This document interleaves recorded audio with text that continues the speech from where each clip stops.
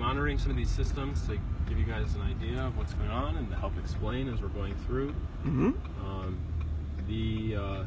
The display on your left shows this car icon, which is currently green, and green means that we're fully autonomous.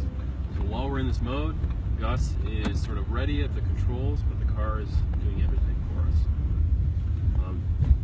This display shows a number of other things, including data from the LiDAR scanners on our roof. Those are the laser-based 3D range measurement devices. And currently we're seeing the points above the ground plane, which we can use to understand where there are other vehicles or people or just generally objects that we need to plan around and take into account with our velocities and our steering. You can also see the prior map, which is sort of the appearance of the world determined by the mapping vehicles, and that allows us to understand where we are in that map and to correctly choose, how we should interact on the road network that defines the surface that we're driving on, right? Where the intersections are, where the lanes are, things like that. Guys, is the technology selecting the speed right now, or are you still in control of the acceleration? No, we're fully autonomous. Okay. Yep, so the vehicle was driving cautiously there because we know that there are lots of parked vehicles on the road. Okay. The vehicle has full control. Okay. I'm merely here as a redundancy. Okay. Yep. So as we continue down this route, we have a four-way stop. It looks like we won't have any cross traffic. There may be other intersections where we see cross traffic and you'll get to see right-of-way behavior sort of in effect. Beyond that is a traffic light intersection, and we're detecting the red light state up at that intersection. And so when we get there, we'll stop if we need to. If it hasn't changed by then, wait for it to change back to green. Is the pedestrian detection that's being done in the computers in the trunk of the vehicle. And we use that pedestrian detection to determine whether or not we should stop at crosswalks. So at this intersection, we want to make sure that everybody who rides today gets to see some pedestrians crossing. So these two pedestrians are with us.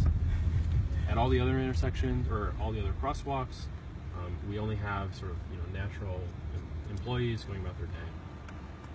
But here you can see that we're stopping both because people were crossing the road, which we detected from two different sensors, and because the crosswalk lights were lit, which is indicated in the display by those orange and now black boxes.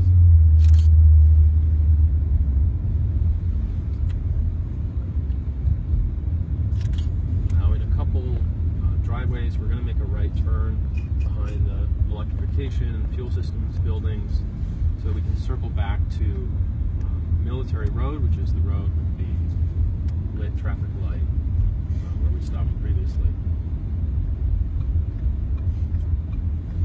Gus, do your hands get tired after a while here? Actually, I'm used to it now. We do training, so everybody who's a safety driver is usually a developer on the team. Plus, they get extra training for safety. And Ford is a automotive company after all, so they know a thing or two about driving cars. So we get trained to be safety drivers. So does it work out the forearms and shoulders, or what? A little bit. You kind of get used to it. You get into the groove, and you're good. So up ahead, we have a few more curvy turns here, which will allow us to basically choose our velocities to minimize the sort of side forces on the passengers, so we have a nice smooth ride. This is being done as the vehicle is continuously replanning its trajectory and its velocities and desired accelerations for comfort and safety. So you said this is fully autonomous right now, right? Fully Correct. autonomous.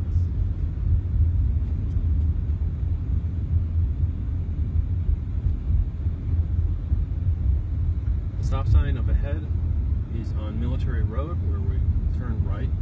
There are a few crosswalks down Military. They differ in sort of what they're connected to. Some crosswalks are on the other side of intersections with four-way stops. One crosswalk is at a stop sign with blinking lights that are sort of considered optional by the typical pedestrian crossing. And the last crosswalk actually has no other signage, so if no one is there, we'll continue with the speed limit Once we get past that, we'll make a left turn back onto Village Road, where there are traffic lights controlling that intersection. I didn't see, did the car do the turn signal too, or did you? Yes, the car is doing everything. Everything you see happening right now is being done by the vehicle itself. So you're just a guy sitting there with his hands out? Yes. I'm here for safety purposes because we are testing on public roads. Right. And this is open to the public, open to our employees. Right. And we have pedestrians, vehicles, everything going on. So I'm just here to ensure safety 100%. Right. There we waited for the pedestrian to fully exit the crosswalk before we proceeded into the intersection.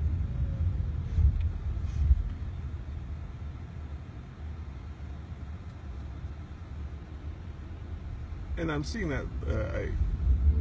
I assume that's the camera saying that the pedestrians seem to need a fair bit of clearance before the vehicle will proceed. Right? There's no. It's not like they just stepped up onto the curb. Right. We're being conservative here to make sure that we pick up people crossing in both directions. Right. With enough notice to give them all the space that they need.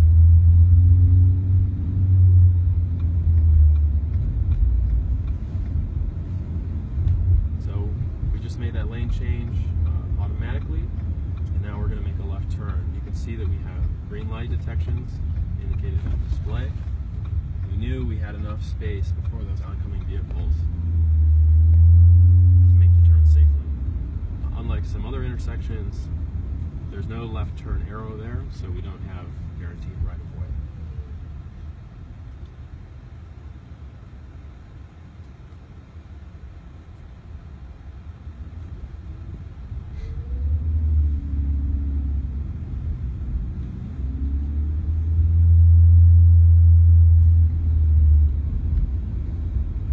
I'm going to be redundant and ask you again for video purposes about fully autonomous, if you don't mind. Sure, go ahead.